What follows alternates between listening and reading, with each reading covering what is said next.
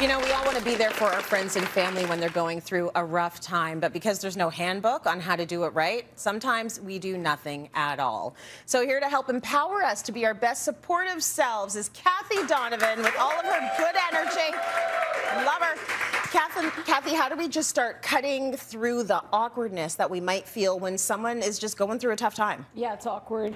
I think connection is the most important thing, Tracy. You know, when people are going through a rough time, they feel ostracized. They feel like nobody understands what they're experiencing, so we want to be there for them, and it's unfortunate that we're not better educated around how to be there for people. First things first, though, we want to make sure that we understand when somebody else, whether it's a coworker, a friend, or a family member, is going through it, it's not about us. It's about them.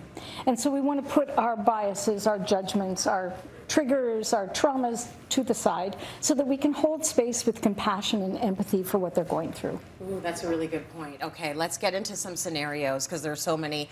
What do we do when someone loses their job? How can we support them? Yeah, it's hard because very often people are blindsided by that situation. Yeah. So our job, first of all, is not to fix it. We're not there to fix it. Oprah Winfrey taught me that I can't take anything off anybody else's journey. I'm there to walk with them, not take the journey for them, right? So we want to make sure that we're good listeners. I think sometimes that is the greatest gift you can give to somebody, is just being there to listen. And if someone is not a talker, you can still be there for them. Send them a message or a card or an email or make a little phone call just to say, you know, I know what happened, must be really hard, I'm thinking about you. That's pretty simple. Yeah. And it's something you can do without pressuring that person to talk if they're not comfortable talking. If somebody is comfortable talking, though, we want to encourage them to speak freely, and we want them to know we're actually listening. I'm sure you know this too. Sometimes when I've shared something that's on my heart, I can tell within about 20 seconds you've stopped listening to me and you're thinking about something to do with yourself. So we want to make sure they know we're there. Nod your head, say things like, tell me more, or, you know, what do you mean by that? Or if it's comfortable, just reach over and put your hand on their arm at a moment that feels appropriate so they know you're present with them. That's the emotional connection we want to create.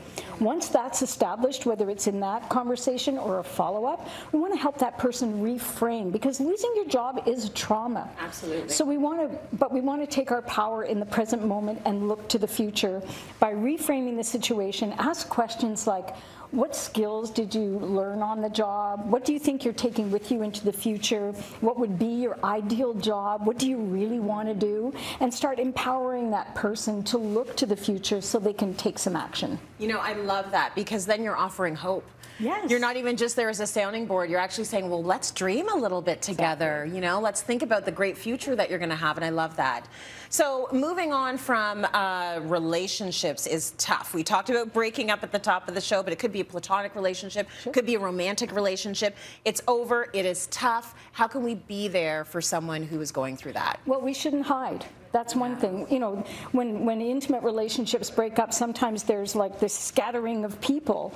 Don't hide from somebody going through something if you care about them. Make sure you hold space in the sense that you stay in your grounded power, though. Don't get into the feelings with them. You're not meant to take their journey. You're meant to stay in your grounded strength because they need your strength.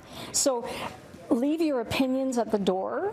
Leave your sort of toxic positivity too. We want to be careful with that, because you can easily remind them of how well off they are, or how somebody else has it worse than they do, or whatever, to kind of calm your energy, but it's not about you. So put your glass half full away and let that person just be in the mess, because life is messy. It's part of the adventure. Yeah. And people need to know that whatever it is they're going through, they're accepted. I love it. Be in the mess and don't diss the ex. Don't diss the ex. They might get back together. That's a hard right? No. Yeah.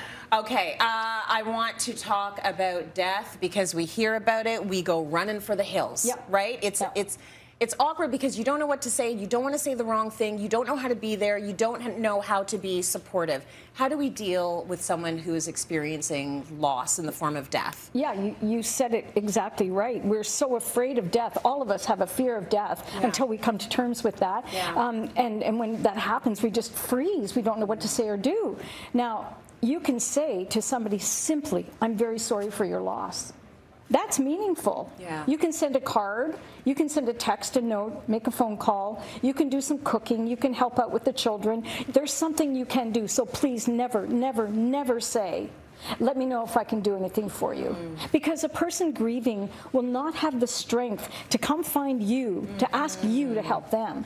We need, and women are leaders, and women can do everything, but especially women need to know that somebody's got our back. That's all you have to do, is make them feel comforted and seen. Because look, we're tribal. We want to feel, no matter what we're going through, that whatever we're feeling is okay, and that we're accepted exactly as we are. We need our community. We need to not be gaslit. Yeah. We need other people to validate that we are down in the gully with our feelings. Yeah. And even if you're not going to be able to fix it, but help them carry it, right? Help them carry it. Yeah. And if it's beyond your scope, help them get some help. Beautiful. Kathie, thank you so much.